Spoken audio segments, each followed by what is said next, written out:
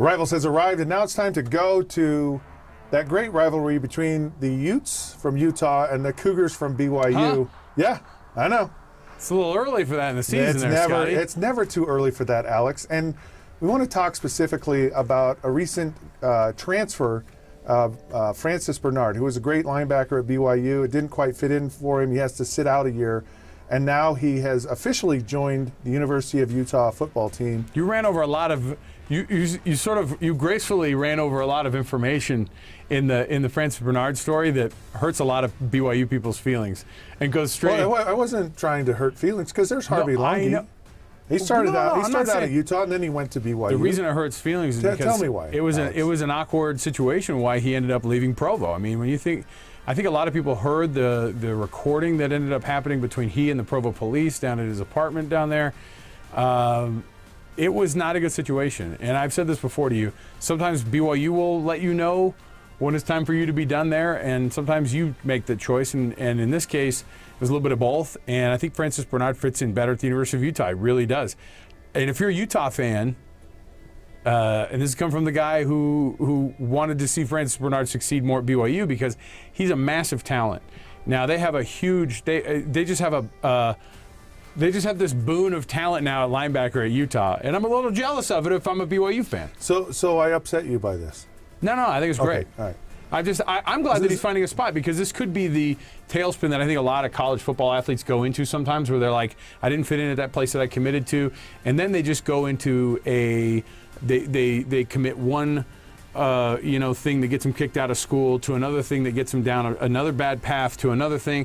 And I think finding a guy like Kyle Whittingham who will put his arm around players and be like, hey, I'm going to expect a lot out of you, and you're going to bust your tail, and we're going to make you a really good football player. And I have all the confidence in the world that Whitt will get him to that NFL, prospect that he is. And there is, young men make decisions, and I don't disagree with what you've said.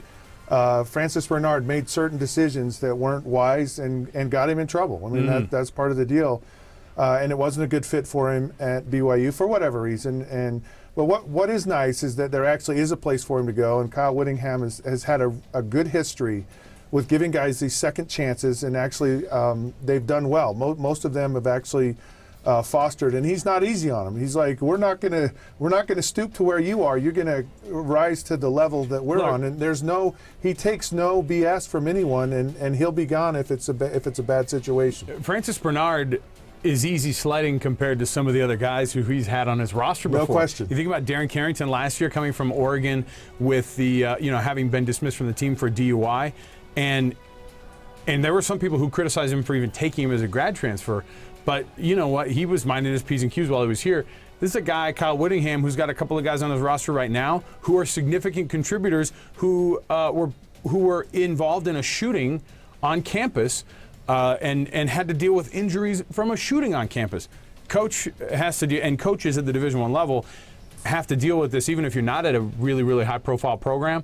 But Kyle Whittingham finds really great recruits, and sometimes with really great recruits come really big problems. Yeah, you're always going to have issues as a head coach, and you take a look at Urban Meyer, and Urban Meyer has had some rather high-profile and quite dramatic players. Aaron Hernandez was a former player of his who ended up actually going to prison for murdering someone. So.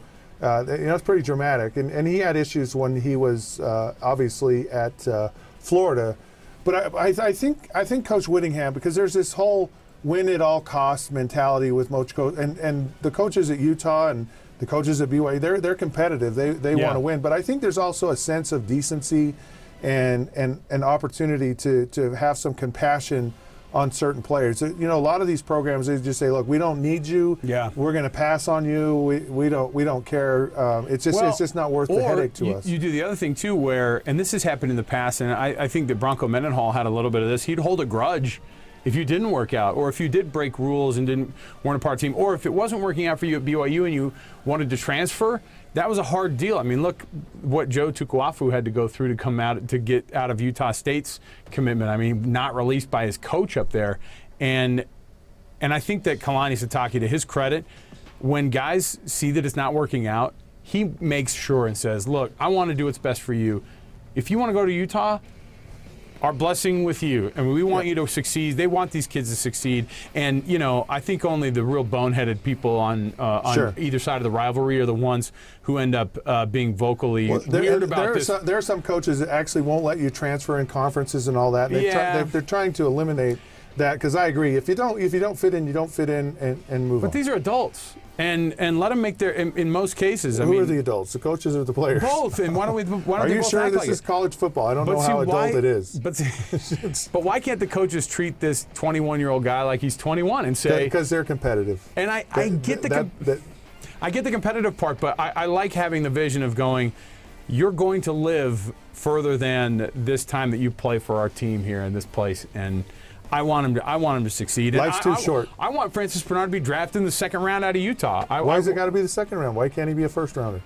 Because you know how all those divas are, those quarterbacks, and there's always like those diva left tackles that want to get taken early in the draft. No, I just assume like he's so quarterbacks and offensive linemen take up the majority of the first round. I'm just saying, I'm giving him a high draft stock. Can you please? All right, second round. Respect that? Yeah. Well, hopefully he'll get a chance to play this year, and next year he has 2 years of eligibility. All right, Rivals has arrived. Now it's time to go. You can text Rivals to 65537. Go to those social sites in the corner. Be social. Dial us in on your phone. Until then, we'll catch you soon. And thank you very much, Alex, for joining us. You bet.